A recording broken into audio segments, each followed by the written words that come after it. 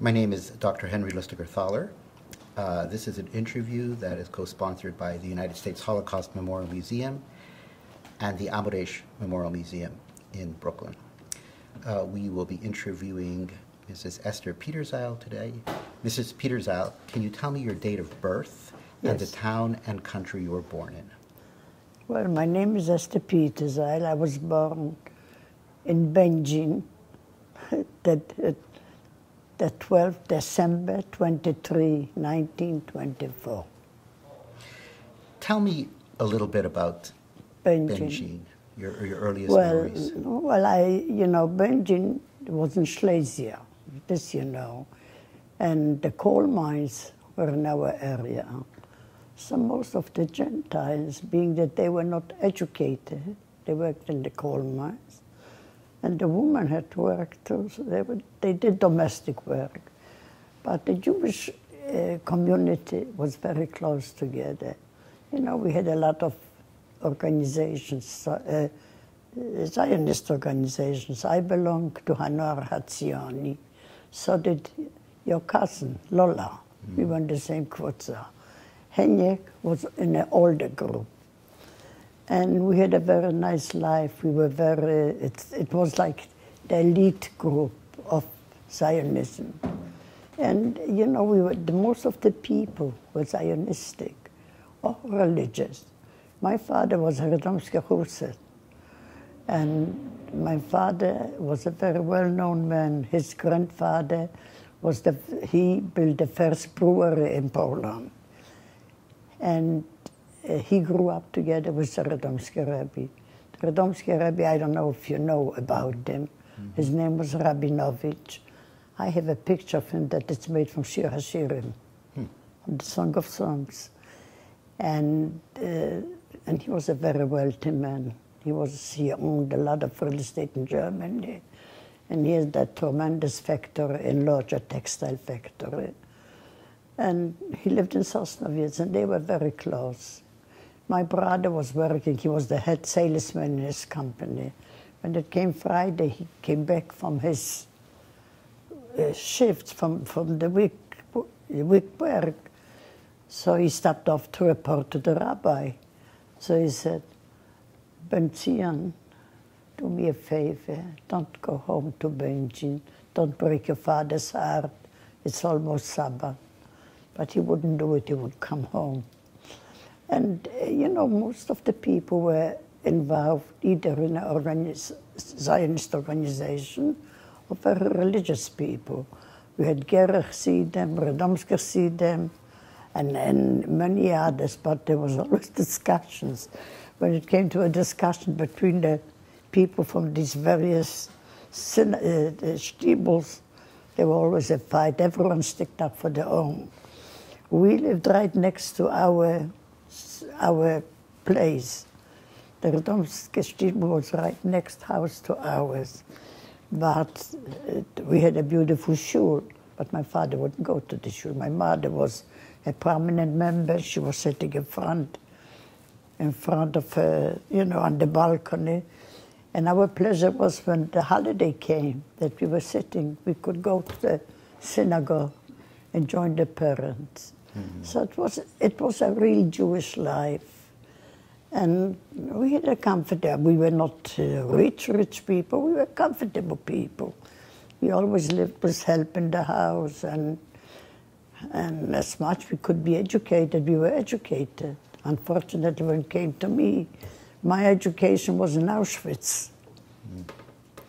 So this is more or less, we had friends, and we stick usually to friends that they were the same age, that they belonged. They had the same background. You know, I was always concerned that my parents wouldn't stop me seeing this one or that one. I always followed. I was always a good child and listened to the parents. And I felt that they know more than I do. So I was a good kid. So you're mentioning education, but you went to a Beis Yaakov or not? The Beis Yaakov was on our street. I didn't like the Beis Yaakov. My father took in a rabbi. I didn't learn too much in Yiddish. But you know what, I was still a kid. I was 11 years old when we came back from the country. when the war broke out. But I know how to read, but I don't know the meaning of it. So when I went the first time to Israel, my sister-in-law said to me, "You don't know what you miss, that you don't know Hebrew. If you would read it and understand it, it gives you a complete different feeling." But I never made it. I tried many times to go to Israel. I went once with the kinder transport, and this was still before my getting married. With the kinder transport, and I came back. Then I was caught on my way because we were smuggling through Italy to get to Israel. So it was a rainy day, we had to go through a mountain.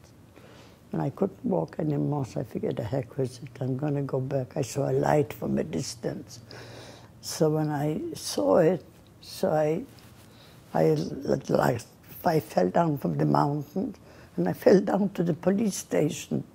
So they kept me there for a few days. So I said, you know what, I lived in Milan, and I wanted to go back to Salzburg because I had a sister there, and she died. So no matter whatever I said, he didn't believe me, but he let me go. So I went back to Salzburg. Let's just go back to Będzin before we enter into Pardon me? We'll go back to Będzin. Afterward, the war? No, just to your early life in Będzin before the war. And if you could just tell me a little bit more about the atmosphere of Będzin, for example, what was a Shabbos evening like at your family? Saturday was like a Sabbath. It was quiet, you know. Nobody drove. We didn't have cars yet. We didn't have telephones yet in Poland. And we were involved in our, social life. So we used to gather together, with friends. We used to discuss books. And the organization, we had, we had programs. But I didn't know Hebrew, so I had a problem. But it was we were more or less the same age, and everyone was educated. Some were already college-educated people. And we were I belonged to Mishmar Hayardin. And Lola belonged to Mishmar Hayardin, to your cousin.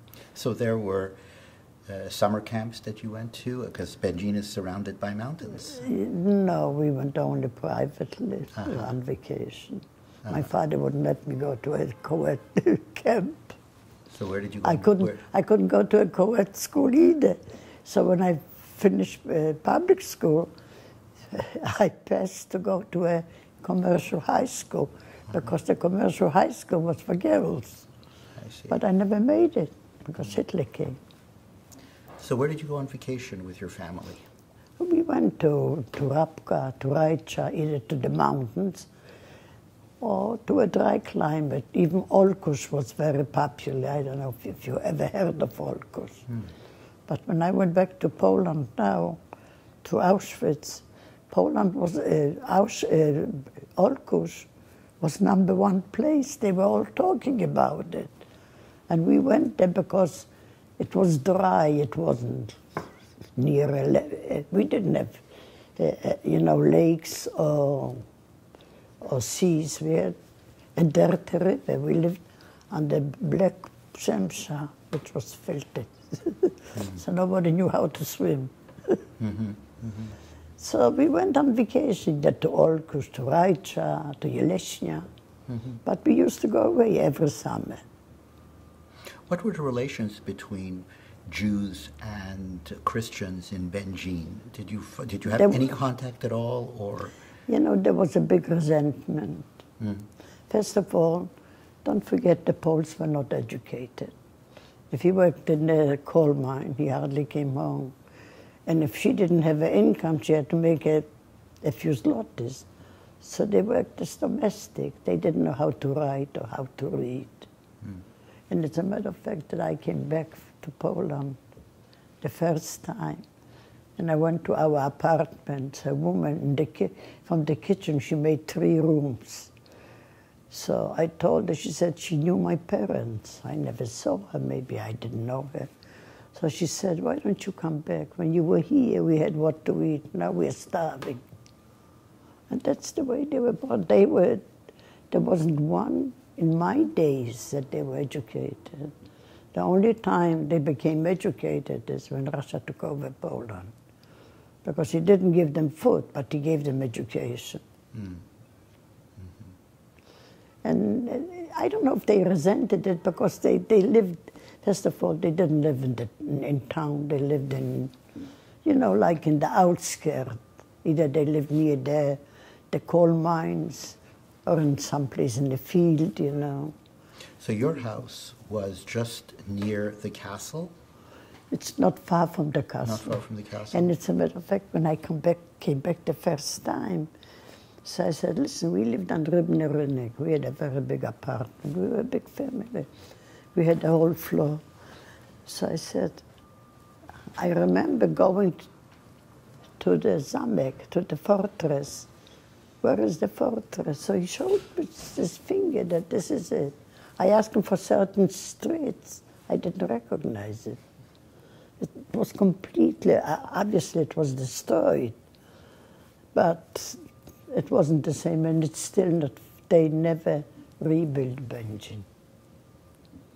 And as a matter of fact, the store that we had, it was, you know, in a square, not far from our apartment. So when I was there, I couldn't even recognize it. Nothing was left. If they didn't do it, the Poles did. Of course. So tell me some of your very earliest memories of the impending disaster, the beginning of the war. Do you have a memory of that? What was your experience? Well, I remember as a young... what did I have to remember when the war broke out? It was, the first week was quiet because obviously they started to settle down the Germans, so they didn't do anything. But the war started September 1st, and they were the first day in our town. Our town was the first to go because we were on the border of Schlesien, where all the Schlesien people lived. And they were deserters, they were traitors. They sold Poland to the Germans. So the first week was okay, but the following Friday, the 8th of January, September, we didn't know, we were already on the Blocksberger. We had to stay home to get to the house at 7 o'clock in the evening. And if we got up in the morning to go for bread or something at 7 o'clock. So we were not outside.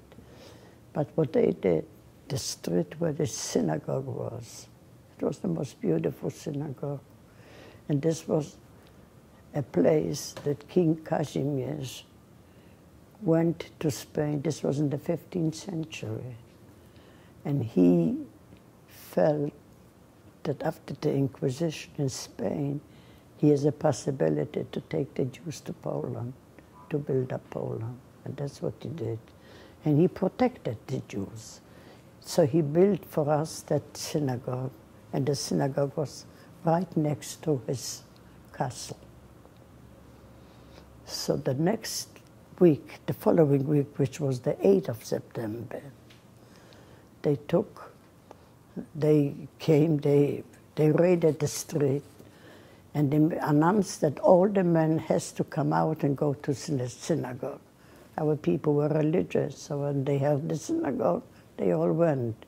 And if it wasn't enough, so they searched every apartment, and wherever they saw men, they dragged them out to go to the synagogue. After they filled up the synagogue, they locked the doors and put a turbo explosive and destroyed the synagogue with the people. And this was the end of our synagogue. So this was the first memory. And then later on, we saw already people being shot in the street, afraid of looking at them, because we were afraid if we looked, they would shoot us. And you know, we were young, we didn't even understand. I thought that people don't die natural death. They have to be shot to die. I didn't know it. So this was the beginning of the war. And to continue it, it's tragic. So, continue. So you want me, could I read a little bit? Of course. Yes.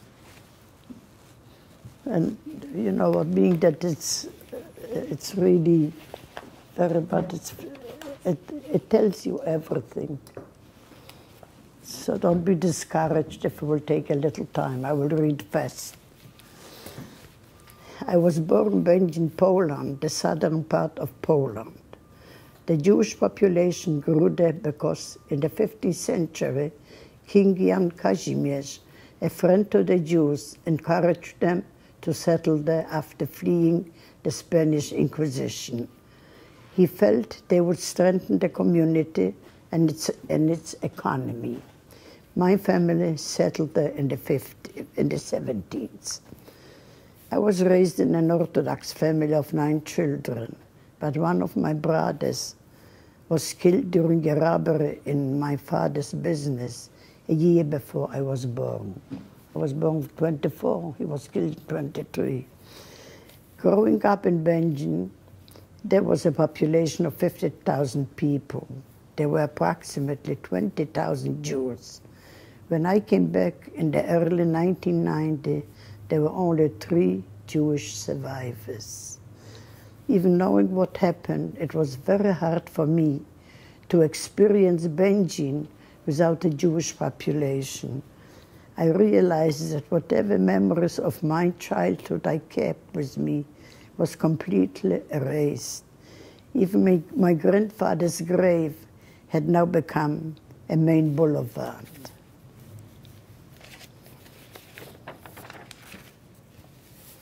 On September 1st, 1939, Germany invaded Poland, and my town was one of the first to be taken by the Nazis.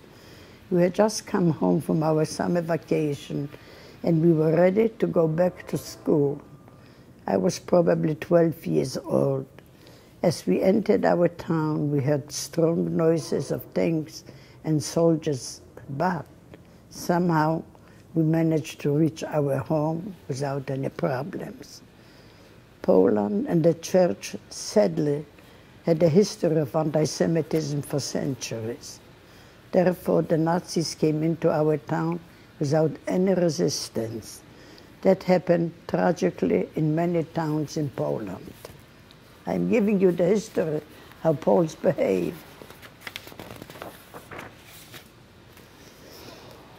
As I just said, I remember that the Nazis invaded on September 1st. It was a Friday. The first week seemed calm, and we heard that we were to stay home. Rumors spread that we would have to live by the orders from the Nazis. The following week was the first realization of how cruel the Nazis or SS were, and how the Poles in our community let these tragedies go on. On the following Friday, September 8th, the Nazis encouraged all the Jewish men to go to the main synagogue for Sabbath service. Our community was religious, and so with the permission from the Nazis to go to the synagogue, many went. To make sure they were getting all the men, the Nazis searched the street and homes to find as many Jewish men as possible. Unfortunately, no one came back who went. Once the men arrived, they locked the doors and threw explosives that burned down the synagogue with all the worshippers.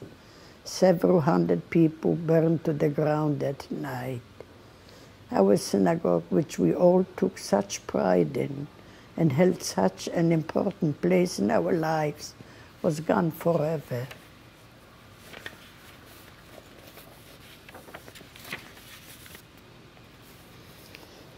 Over the next several weeks, we saw Nazis and SS officers in the thousands moving around all through our streets. The first sign of losing our right as human beings were posters that ordered all Jews to give up the keys to every Jewish shop and to leave all the merchandise and money behind. In 1 week, my parents, who owned a textile shop, lost everything. We were left with nothing. We also had to pay taxes to the Nazis and to give up all our personal, precious belongings.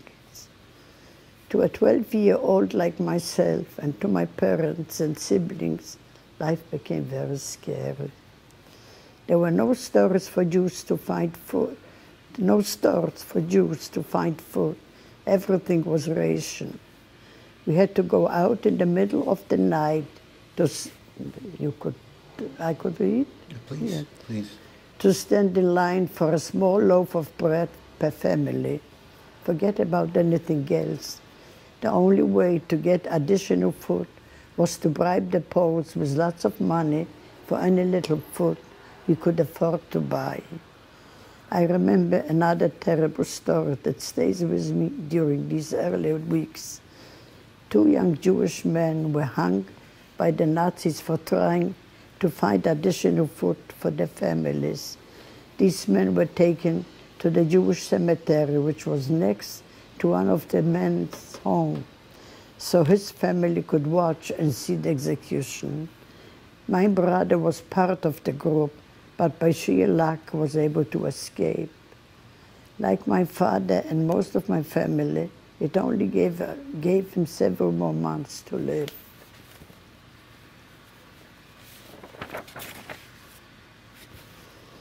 After 3 months, we were put under curfew. We had to be indoors by 7 in the evening until 7 in the morning. For the Nazis, this curfew made it easier for them to watch each home, take us from our houses, kill us in the street, or transport us to the sports stadium where they separated those to be sent to the concentration camps and those to be left for slave labor. It was during this time that one of my brothers and sisters were pulled from the street and sent away. We never found out what happened to them, and we never saw them again. The only thing I can remember was how I used to pray to God to keep my parents with us, to remain all together. I believed I could not survive without them. The Germans took away my education, my youth, my freedom, and the right as a human being. But I could not imagine losing my parents. However, my prayers would not be heard. One day they took my parents with others to an orphanage building where the SS kept people before sending them to Auschwitz. I had no idea where my parents were. But my father managed to escape by jumping out of a second-floor window. He came home with broken ribs, but my mother was still there. I was so close to my mother and upset that my father came back alone. I did not realize they were separated when taken. The next morning, I went close to the building where my mother was being kept. I approached an assessman named Dörfler, whose reputation as a murderer was known throughout Będzin.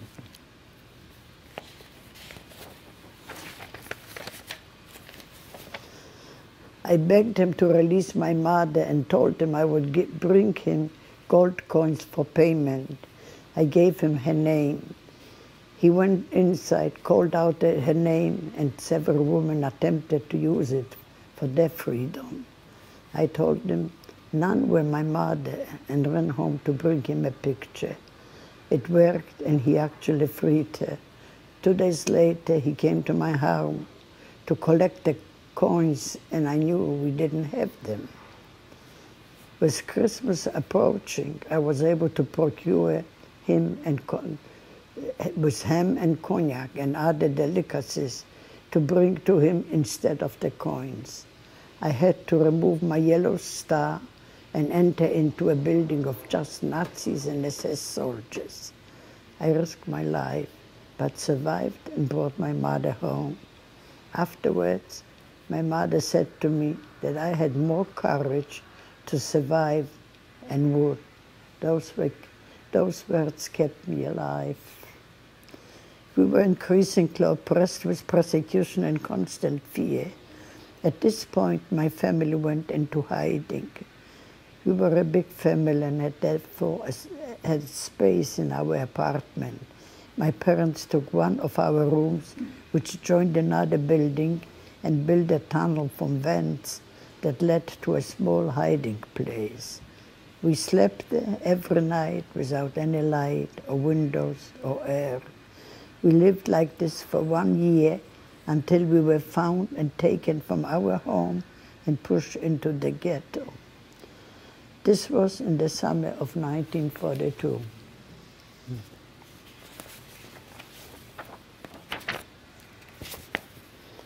In the ghetto, they put 3 to 4 families in one single room. I don't think I have to explain how living each day, fighting for a piece of bread, struggling with diseases and waiting for the next deportation. Each day I left the ghetto for my day and night shift, working in a sweatshop where I had to repair the uniforms of the Nazi soldiers who were fighting on the Russian front.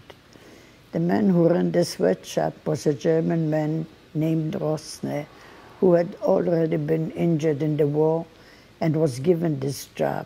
He was kind to me and tried as long as he could to keep my family from being deported to Auschwitz-Birkenau. I heard rumors after the war the Nazis executed him for his kindness to many Jews.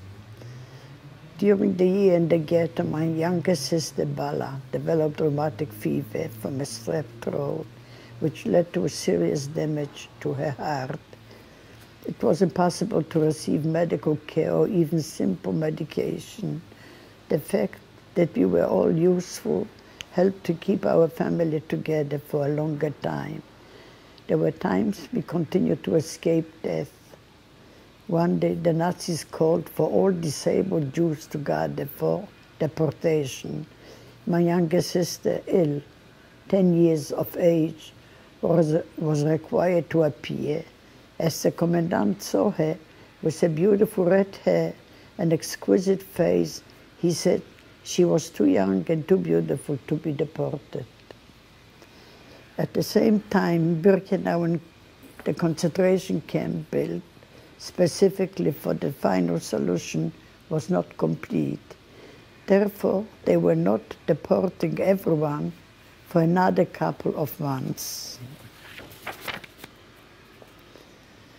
In 1942 came Judenreich, which meant the liquidation of all the Jews. The Gestapo carried out mass roundups on the streets with more speed than ever before. They conducted home arrests in the ghetto and began evacuating all the Jews to one location. The SS had many ways of demoralizing the Jews by using other Jews. They picked young, strong men to become Jewish policemen, and they were in charge of forcing us out of our homes. They conducted home arrests in the ghetto and began evacuating all the Jews to one location, a former orphanage. From here we were deported to Auschwitz-Birkenau, but were told that Birkenau was a labor camp. Most had never heard of Birkenau, only Auschwitz, so they were able to convince us to obey the orders. Is it too much? No, continue, please. So the first week of August 1943, I was taken with my parents, my younger sister Bala, one of my older brothers, and we were all put on the cattle cars together to Birkenau. The ride was a couple of hours because our town was only 30 kilometers from Auschwitz. I remember we were locked in the cattle cars without water, windows, or air. Each car had about 200 people and many died on the route. We were the second of 2 transports that day to Birkenau. The morning transport went straight to the gas chamber. Our transport came in the afternoon. Because there was no room left to gas us, they made a selection instead. Men and women were separated, young from old. At that moment, I ran to be with my mother. She pushed me back, and her last words to me were, "Take care of your sister so she will survive. Hope God will save you, and you will tell what happened to all of us." This was the last time I saw my mother. She was only 49 years old.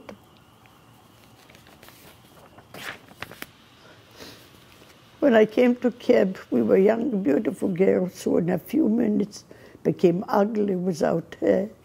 We were given rugs to cover our bodies, and our heads were completely shaven. We no longer existed with a name, only a number painfully tattooed on our left arm. My number is 52058. However, more than half were already dead, so the number did not reflect how many people were still alive. They pushed us into a large room where they kept us for at least several days. This was the quarantine. As I said, it was August. We were hot, burning up from the heat and sun without a drop of water. We were so desperate for food and water that we would have even eaten crabgrass from the ground, but there was only burning dirt.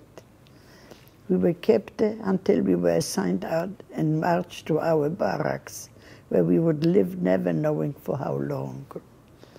My barrack was number 27, the last on the row and closest to the electric wires.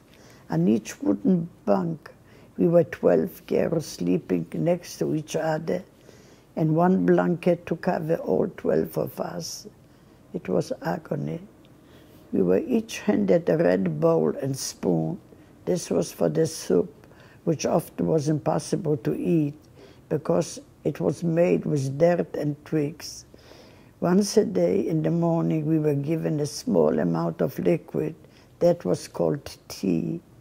It was the only liquid we were given for the day. The bowl also had to serve as a toilet because of the fear that if we went out of the barracks at night, we would have been killed.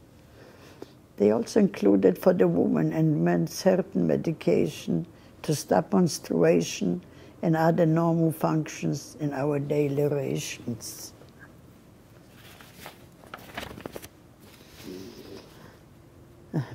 4 a.m. was wake up for counting and selection.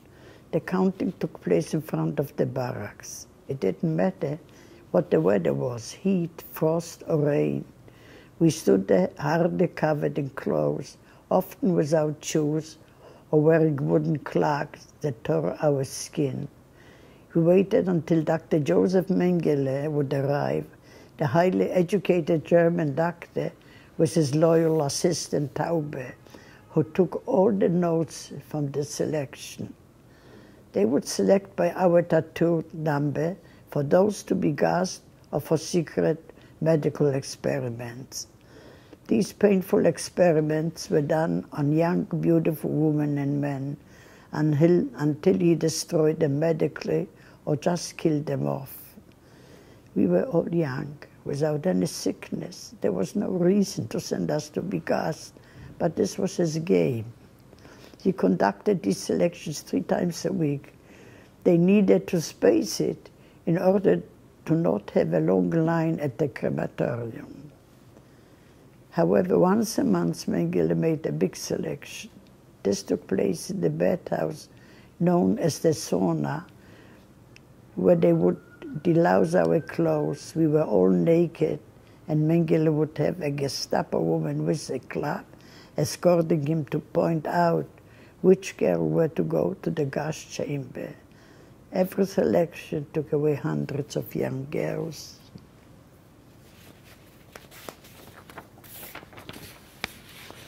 One day somebody told me that she saw one of my older brothers who had been deported with us.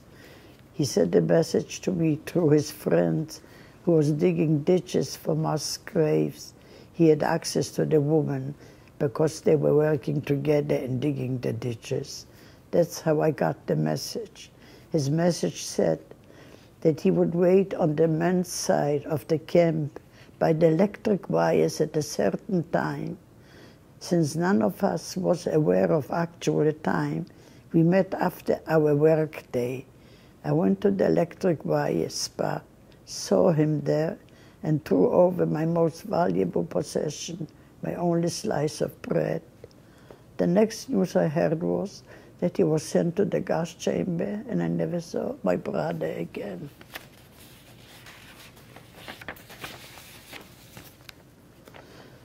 As for my sick sister with her rheumatic heart, this was a terrible hardship for me to continually protect her and save her from the selections. I would stay up most nights listening to her heartbeat to make sure that she was still alive. I became her mother, and any kind of work we were assigned, I did double production for her and myself. Whenever there was a selection, I kept her in front of me so I could follow her. Whatever would happen to her would happen to me as well. In December of 1944, Dr. Mengele made the biggest selection that ever took place at the camp. We had to go to the bathhouse and strip off our clothes. It was a very cold winter day and snow was on the ground. In that selection, I saw him take my sister's number. I followed her, but he skipped me. After Mengele was finished with his selection, I ran out of the bathhouse completely naked, running towards the main office. I went over to one of the women who had the list and begged her for mercy to save my sister. Instead, she beat me terribly and threw me out. On top of that, the head of my barracks saw me being beaten and added her hits on me as well. But I didn't give up. I stayed outside in the frost, covered with snow, mostly naked.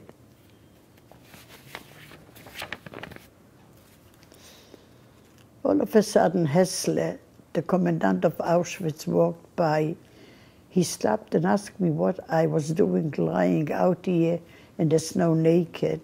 I told him by mistake I went on the side of the sick people, but he could see now how strong I was, standing here in the snow for hours.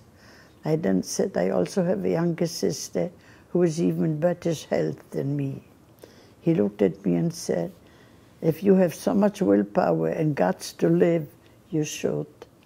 He took me back to the same office where I had been beaten and asked for the list of my barrack. When I pointed to my sister's number, third on the list, he gave me an eraser to remove her number. Thought he saved my sister's life. That day, the Commandant Hessler continued to murder thousands of innocent people throughout the war. When I went back to the barrack, I quietly hugged my sister and told her that she was not going to the gas chamber. Her answer to me was that she was dreaming of angels. More than half of my barrack and many in the camp were sent to the crematoriums in that selection. As for me, I lost several toes that day due to frostbite sitting in the freezing cold.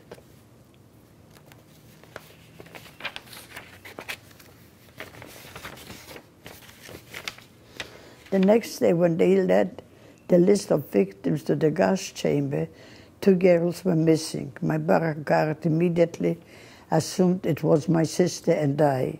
However, the guard she reported to said it was not us any longer on the list. It turned out 2 girls were hiding, were caught and sent to die. Our guard was shocked and commented that she could not believe 2 poor Jews like us had managed to defy the selection. It's not too much anymore, so I will finish it. I realize that when my family was deported from the ghetto, we did arrive at Auschwitz, not Birkenau. As I said to you, I remembered walking through the gate alone with my sister and the rest of the people not sent to the gas chamber, and saw the sign above the gate that said Arbeit macht frei, work makes you free, and the orchestra of concentration of camp prisoners were playing the welcome song which said, Auschwitz is a lovely place. However, walking through Auschwitz with you, I was aware that this was not Birkenau. After walking another 5 kilometers between Auschwitz and Birkenau, I realized that the train tracks to Birkenau were not yet completed. So what the Nazis did was take us through Auschwitz and walked us to Birkenau. Seeing all this with you so many years later, it took me a while to realize how early we were deported to Birkenau.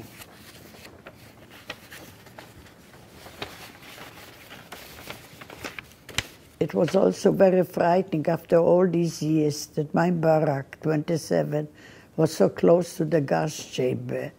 Thought I was aware of the order all the time, and we all knew Jews were being murdered. The crematoriums were hidden from us. Those going to their death had to walk below the ground to enter the crematorium. Right next to the gas chamber was the barrack called Canada, where all prisoners were stripped of the precious items that they brought with them. I guess this is the end. I had now been in Birkenau for almost 2 years. I lost all of my family, except my younger sister, and many of those who arrived with us in the deportation that August 1943. How I survived this living death for all this time, I will never know. The March of the Dead began January 15, 1945, when the Nazis pushed us out of Birkenau, and we all began what became known as the Dead March. We were walking for almost 2 weeks without food. The only thing that kept us alive was the snow on the ground.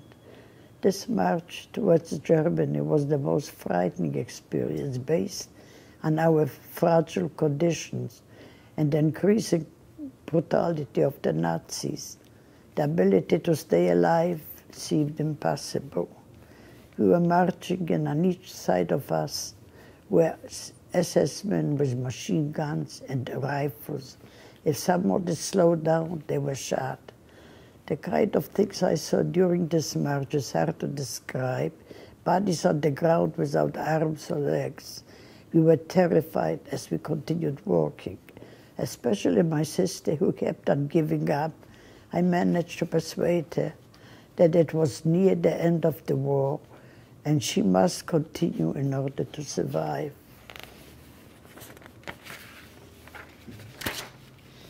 By the end of January, we came to Ravensbruck, Germany. You heard about Ravensbruck.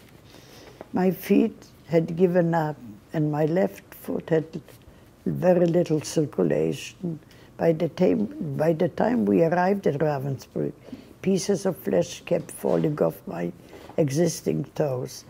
The nurses were trying to push me into the infirmary, knowing full well, as I did, that I would never leave there. Ravensbruck was a camp where they did many experiments on people as guinea pigs. I already knew that and therefore refused to go. Fortunately, the SS could only keep us there for a couple of days because they were told that the Russian forces were closing in, so we continued our march to Neustadt-Lewe. This was a small camp, and there we were made to dig ditches to bury the people so there would be no signs of survivors. We worked there till May 2nd, 1945. The Nazis did not succeed in killing all of us, and the few remaining were liberated.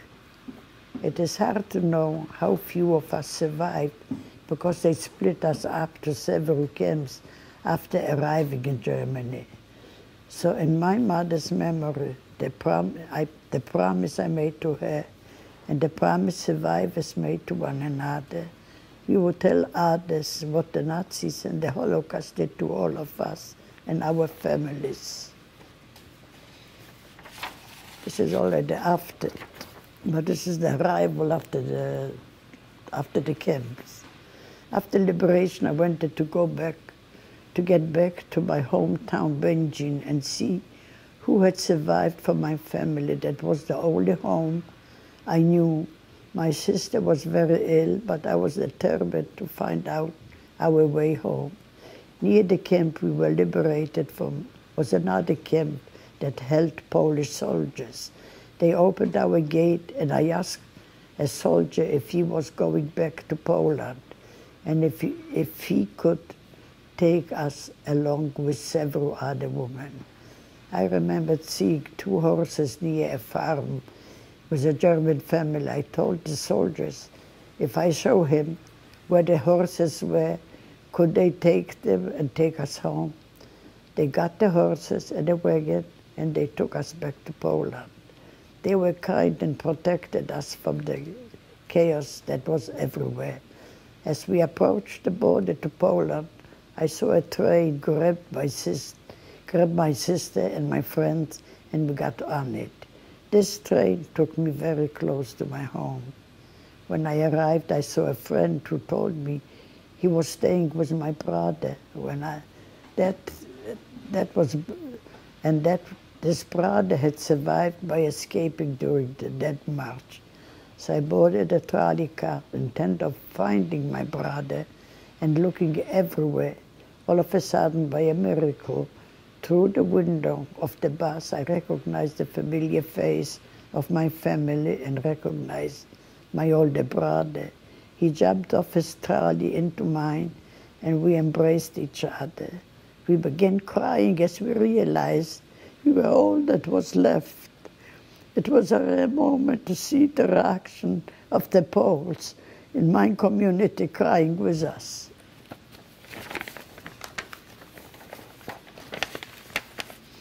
The next day, I left my sister resting and went to the local market to find some food. I saw our housekeeper who had lived with us for many, many years and helped raise my siblings. I ran over with excitement to her booth and felt as if I had found another family member. However, the welcome was not what I expected. She pointed her fingers at me and said, "Esther, you are still alive." I knew then what I already understood only too well. Poland would never again be my home. I told my brother he could remain if he wanted to, but I was taking my sister and leaving. The 3 of us and my brother's fiancée, who did survive, ended up in a displaced refugee camp in Austria. I want to add a note about how my brother reunited with his fiancée, who he was engaged to before the war. Her father had died in the early part of the war, and my brother knew where he was buried. So he went and left a note on the wood marker at the cemetery, knowing if his fiancée survived, she would visit her father's grave. Finding the note is how they reunited. Initially, we all wanted to go to Israel, but it was impossible, as the British, along with many other countries, were preventing Jews from emigrating there. But many of us, including myself, had relatives living there who had left Eastern Europe as Zionists, inspired by Herzl in the 20th and 30th century. It was natural that we wanted to reunite with whatever family members we had. Instead, the British and Allies pushed us into displaced refugee camps in part of Europe, and we ended up in Salzburg, Austria. So we're going to take a break now. What? We're going to take a break. Okay. And, but I guess, did I read it clear? Did you? So clear. very clear. You know what? I couldn't say it by heart. You know, this is 70 years later. think that's very good because